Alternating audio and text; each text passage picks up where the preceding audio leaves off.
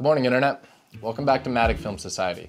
And today we're going to take a look at some of the main mistakes that I made when I was trying to learn how to shoot film. I've been shooting digital for about 10 years now, but I've only been shooting film for about 3 years. And over the course of the first year that I was shooting film, I made an astronomical amount of mistakes.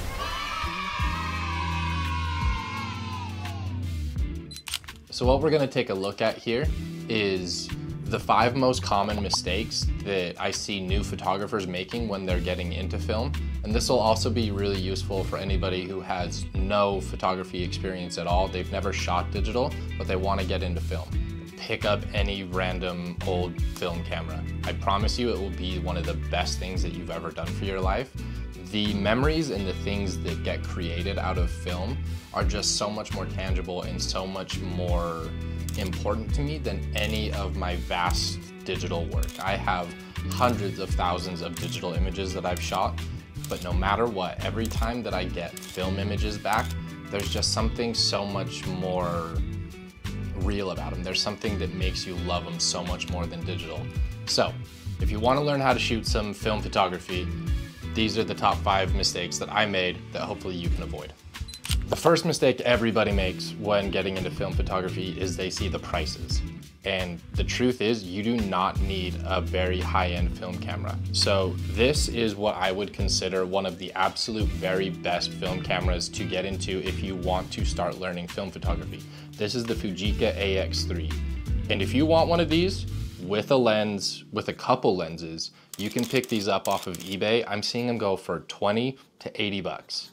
These are incredible workhorses. It's a full metal cage and they last forever. And what you want to really look for when you're finding your first film camera is it's probably going to be ideal to find something with a built-in light meter. Typically SLRs, single lens reflex cameras, most of them are going to have built-in light meters, and that's going to really help you when you're trying to learn the exposure triangle, and that's the difference between your shutter speed, your ISO of your film, and your aperture to give you a properly exposed image. Because when it comes to film, one of the most important things to remember is that the vast majority of what makes a beautiful film image is having it properly exposed. It's not the camera that makes the beautiful image. The camera, it's all just the film. Like whatever film you put in there is going to look good. The lens is semi-important. This is a $10 lens, and some of these images that I've shot with this camera that came out of this cheap $10 lens are absolutely beautiful. So don't think you need expensive stuff. Look for something like the Pentax K1000 or the, let's see, the Minolta OM1, I believe. I'm not sure if that's Minolta. I know, it's the Olympus OM1 or a Minolta, or honestly, the king of the world is the Canon AE1 or the AE1 program. The AE1 program will give you the option to do auto exposure, which I have some reservations against. Maybe you shouldn't get something that just does auto, but if it's your very first time shooting film, that's also a really good option. To prove that you don't need high-end professional grade $1,000 cameras to shoot beautiful film images, take a look up here at this video that I did where I shot an entire month of surf photography in Nicaragua, and I literally only used this camera and a $100 little waterproof Canon camera to shoot out in the water with. And like this camera, very, very cheap, 50 bucks. The Aquaboy, 100 bucks. And those make some spectacular images. The second mistake that I see a lot of people make when dealing with film photography and trying to learn it is they just make it way too complicated. What I would suggest if you're really just trying to get into film photography, and let's say that an SLR is a little scary for you, there's different options. Another option is a very simple point and shoot camera. This is the Olympus XA, and it's so simple. All you do is literally point it and shoot it. It's so simple. The thing with photography, and specifically film photography, is that when you try to overcomplicate it and make it harder than it actually is, you lose those simple, candid moments of film photography. You know, it's catching moments with your friends on a very quick, simple snapshot camera That's what really makes film come alive, because the way that it renders people and skin tones and honestly the entire environment is really where film shines. In the digital world, there's just something not exactly the same about it. And so don't worry about advanced lighting setups. Don't worry about having a studio to shoot in or that everything is dialed in perfectly. Put a bunch of light into it. Don't worry about overexposing it too much, because film does like to be overexposed. A lot of those pastel-y, kind of vintagey looking images are because the film was really exposed very well. It was brightened up quite a bit with hitting a lot of light to it. That's what makes film so beautiful.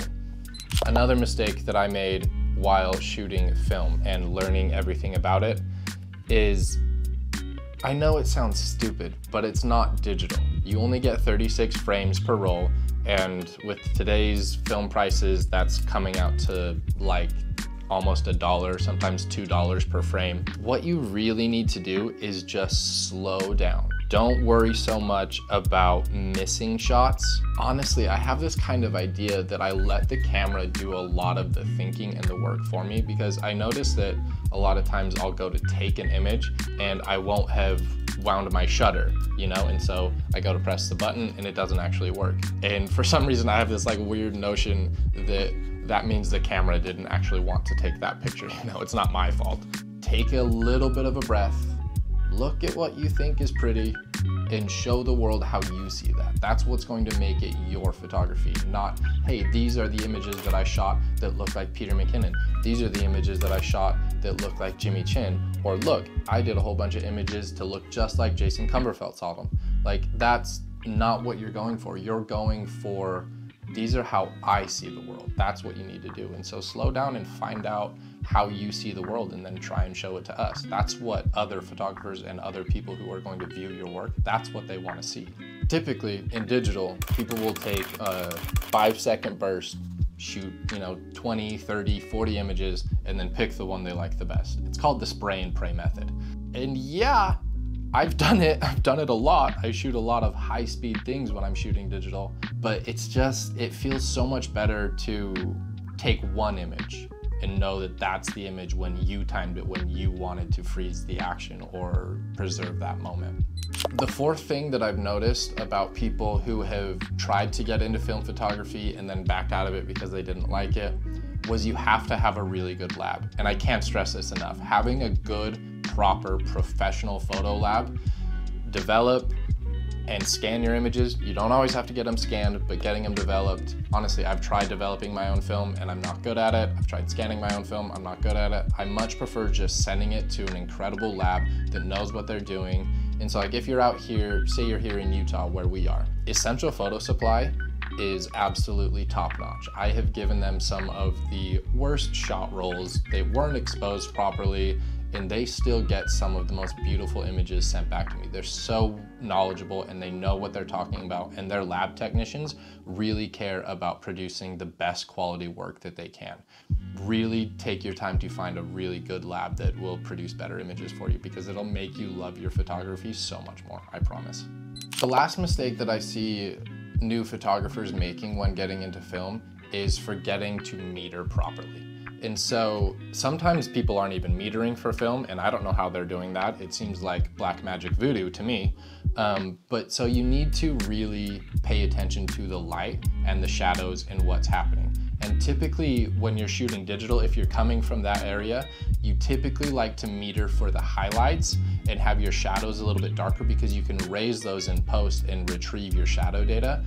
But with film, what you want to do is you actually want to meter for the shadows instead of the highlights.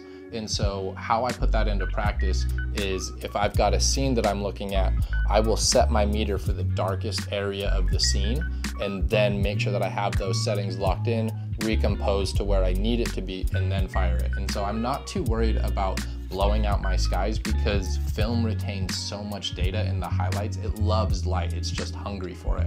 And so you almost never completely lose all of that data in your lights, but it's really, really difficult on film to bring back shadow data. Once you've lost it, it kind of just mushes out into like a dullish brown gray gook. And yeah, you can kind of get some like creative ways to do that. If you totally ruin your shadows and make them totally black, you can get some really unique silhouette-y looks. But these are new photographer mistakes that we see on film. Take your time to shoot a couple rolls and then get into doing the weird art stuff. Here's a quick little bonus tip for your new photographers out there that are just getting into shooting film. Dude, if you can find Superia or just standard Fujifilm 400 speed daylight, I can usually find them in 3-packs at Walmart. They don't have it all the time, and a lot of times it says online that they have it, then you go to the store and they don't have it. But these little 3-packs of film, it'll be 18 bucks for a 3-pack, and so you get 3 rolls of 36 exposures for 18 bucks. And honestly, like, I shoot with this film so often because the colors it renders are so beautiful. It's not like that Portra vintagey, look how like pastel-y and beautiful I am. I love Portra, it's great. I shoot it as much as I can, but it's expensive. And so if you want some properly kick-ass film that is just cream of the crop for how much it costs, you should definitely look into getting some of that cheap Walmart film. So if you've made it this far, what we'd really appreciate is if you could like this video, subscribe to the channel. What we do here is we do film photography, we do digital photography, and we do video production work. And so we're gonna have tutorials and a whole bunch of stuff about all aspects of essentially cameras and what you can do with them, what you can make with them. And so join us, we're gonna make a whole bunch of really great stuff.